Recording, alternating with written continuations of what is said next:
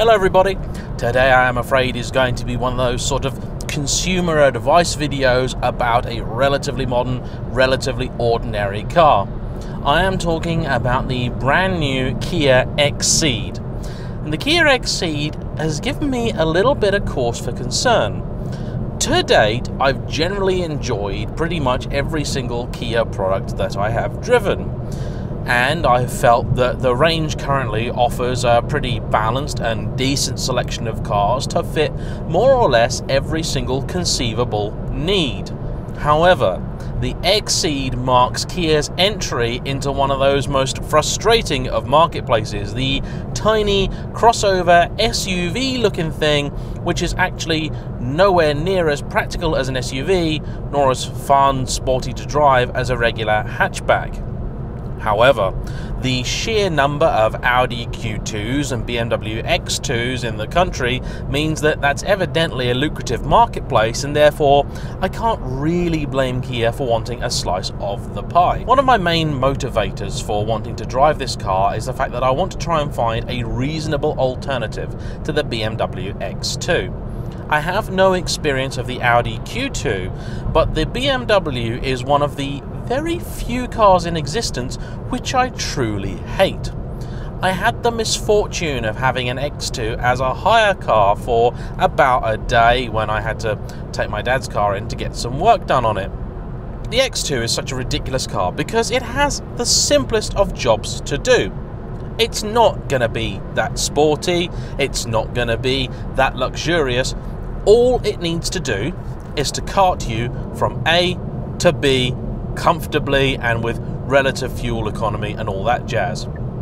And it was just simply awful. One of the most uncomfortable cars I have ever experienced. I do not know how they quite managed it. And it pains me because I actually genuinely really like BMWs. I've in fact just bought another one, which you may or may not have seen on the channel by the time that this comes out. However, that car was just awful on all fronts. It was also a very clear demonstration of a basic principle that I think is fundamentally correct. Never buy a cheap car from a manufacturer known for expensive ones. They very, very rarely work out. Take Mercedes as an example. I absolutely adore the S-Class, but I loathe the A-Class, and generally the sort of the like graph, as it were, is pretty linear from A to S. This car is the opposite approach to the BMW.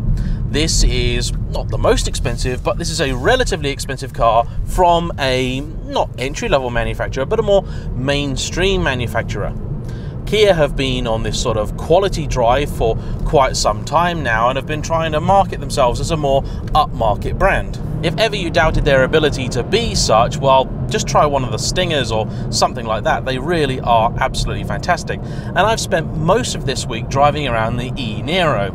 In fact, it's been a relatively busy time for me in general. That's one of the reasons that I am currently a little bit long of main. This particular XCeed is the first edition. It is, as you might expect, fairly fully loaded, although you can pick up the entry-level XCeed from just over 21 grand. This thing is just over 29. Now, there may be a lot of you that simply go, what, 29 grand for a basic 1.4 petrol Kia? No.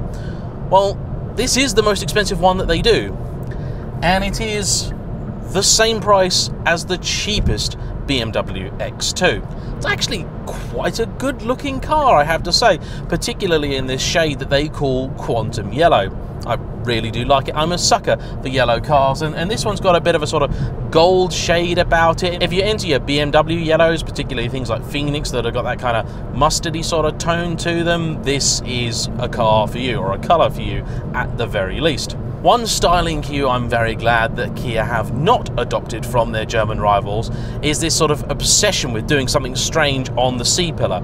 BMW put a little badge there, Audi put script there as well, and Audi have kind of made it like a matte piece of plastic, and it just looks weird. It's drawing attention to a piece of the car that doesn't need attention drawing to it. It's very, very odd indeed. On the interior front, it's largely recognizable Kia, but you can tell that this is a newer model. First off, they have learned the benefit of just a splash of color here and there.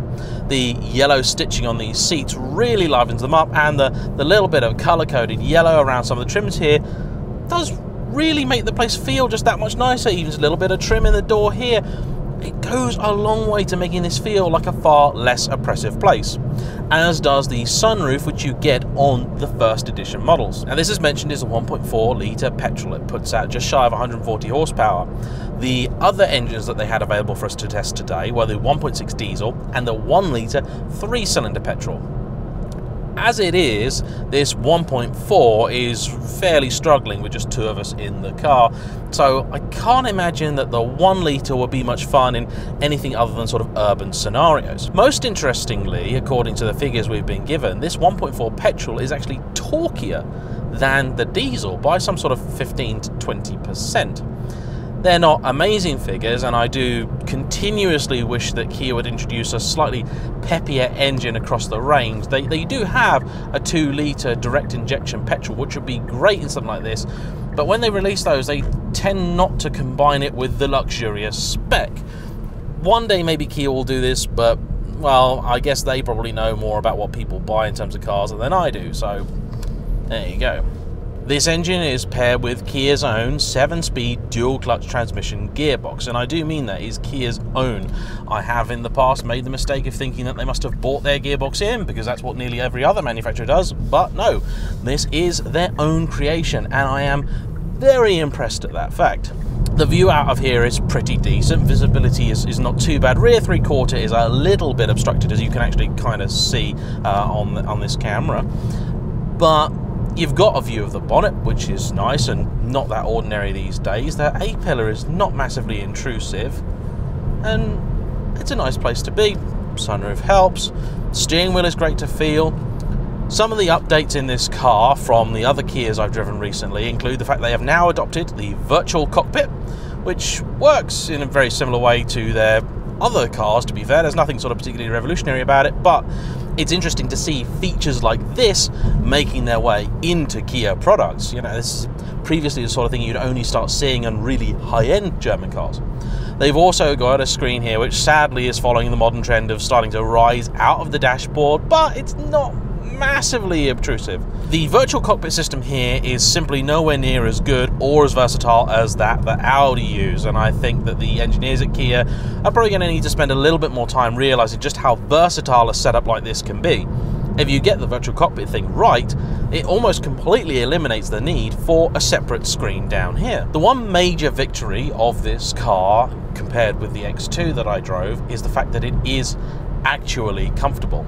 I personally think it could actually be a little softer than it currently is. You can feel the bumps reasonably well, and there's a good chance that it would be better if we drove the entry-level model, which had only 16-inch alloys on it, versus the 18s on this. However, I can't complain for the lack of features in this car. It's got things that I've now come to expect from top-end Kias, and you have to remember, by the way, that when you buy a Kia, when you buy this first edition, and all of these things come as part of that trim level, Kia don't really do optional extras. So you've got electrically adjustable memory seats with heating, heated steering wheel, sat-nav, Bluetooth. You've got the larger screen which you'd have compared to the entry-level cars, which have a sort of 2-inch smaller screen, and they don't have sat-nav as standard, but they do have, I believe, your sort of Apple CarPlay, Android Auto, that sort of stuff. One thing which is really sadly missing from this car is any sort of paddles on the steering wheel, and I don't know why, because Kia have done it in other cars, so it's a bit of an oddity. I also tend to like when Kia do perforated leather on the steering wheel, which is another thing that this car is missing, perhaps because it is, again, just a first edition and not the sort of GT Line S, which is Kia's normal nomenclature for their sort of top-end models. The seats are actually pretty comfortable. You've got LED lights in here, you've got reversing camera, you've got parking sensors, you've got DAB radio, you've got, realistically, everything you could conceivably want. Dual zone climate control, all sorts. It's a really well-featured, well-sorted, nice car.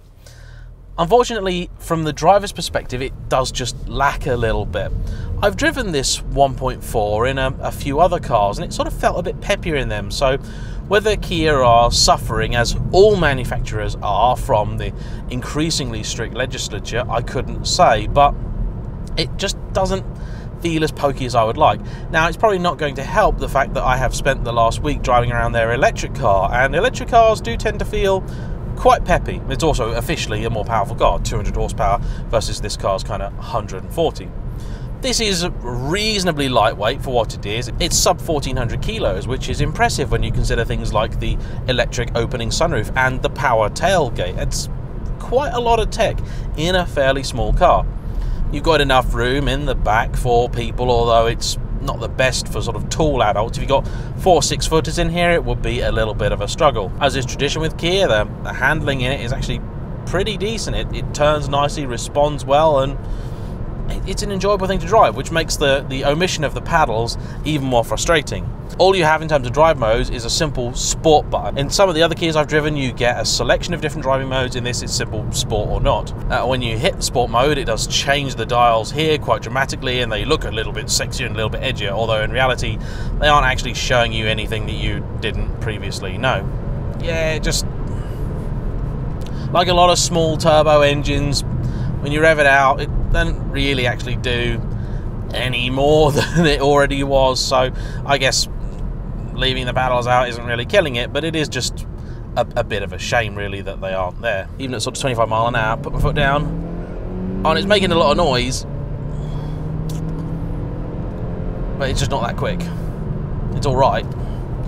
Sport mode just basically makes it rev more than it needs to. So that's a bit of a shame, because something like the XCeed is actually genuinely exciting, especially if you get the XCeed GT as a sort of sporty, fun car. It's actually properly brilliant, really, really good fun, and this one just isn't. But I don't know, maybe that was inevitable with the kind of audience that they were going for with this sort of car. Fuel economy figures are fairly decent. You get the standard 7-year warranty you always get with a Kia, and genuinely, hand on heart, if you gave me the choice between an X2 and one of these, it would be the Kia every single time. And I don't feel like I'm biased because I'm on a Kia event. I've owned like 9 BMWs. So, and at the end of the day, this isn't a car that is supposed to sort of get the blood pumping of a sort of certified bona fide petrol head. But if you just want something kind of ordinary that actually looks quite good and does the A to B bit with ease, it'll do it. If you're considering one of these, I have got my tame finance people at Pendle Lease to run some numbers as well. As with all Kias, I think you have to consider the level of equipment that you get as standard when you are comparing it with its German rivals, because if you don't do that, it may not appear like the best value. However, when you look at a real, genuine like-for-like comparison, the Kia is still a very decent proposition, especially if you are intending on keeping the car longer term. Anyway, thanks everyone for watching. Please like, comment below, subscribe if you haven't already, and we'll see you for the next one, whatever it may be. Bye-bye.